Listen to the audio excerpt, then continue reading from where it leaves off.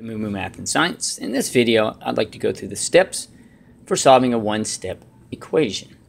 First, step one is it helps if you divide the problem into two sections. Okay. Next, identify the variable. Then decide what the inverse operation is. Then the inverse operation will cancel or undo. And then you will calculate the value and box it. So let's work a couple examples and I'll go through each of these steps. Okay, with the problems, and I've already gotten started with the first one, I've got a addition, subtraction, I've got a multiplication, and then a division, so you can see the different types. Okay, so number one, I've drawn a line down through the equal sign so you can see two sides.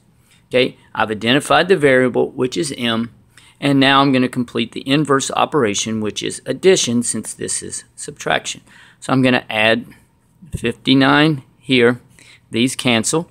And then I'm going to add 59 on the other side. So when I do that, that gives me 9 plus 3 is 2. Carry the 1. That would be 122. These cancel, equals m. So the answer is m is equal to 122. And I'll box it. Okay. Now let's check our work. I'm going to add it into the original equation. 63 plus 122 minus 59. And if you take 122 minus 59, that is indeed 63. Okay, so that works out. Next, let's go one with multiplication. Okay, so step one, I'm going to draw a line down the middle. I have identified the variable, which is j, and the order of operation is multiplication, so I need to divide each side by 16. Okay, and so that will be 304 divided by 16. 16's cancel, so I'm left with j equals, and now let's move this over here and I'll divide 304 by 16. 16 goes into 31 times. Okay, 30 minus 16 is 14, and 144 divided by 16 is 9. So we have j is equal to 19. Okay, again, I can check my work. If I go 16 times 19, that should equal 304. And if I get my trusty calculator out and I multiply 16 times 19, it is indeed 304. Okay, so we checked our work on that one. Okay, and finally, the last one.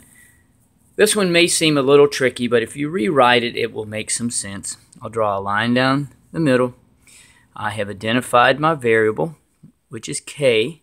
Okay, but I'm going to rewrite this. I'm going to rewrite it as k over 14. And that is the same as division. So I'm going to rewrite 13 is equal to k over 14.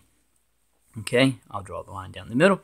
And now to undo division, I'm going to multiply. And I'm going to multiply it by 14. And I can rewrite that as 14 over 1. Okay, so what I do to one side, I must multiply to the other side. So now I have 13 times 14 is equal to k over 14 times 14 over 1. These cancel, so I get k over 1 is equal to, and 13 times 14, let's move this over here, is 4 times 3 is 12. That is 52.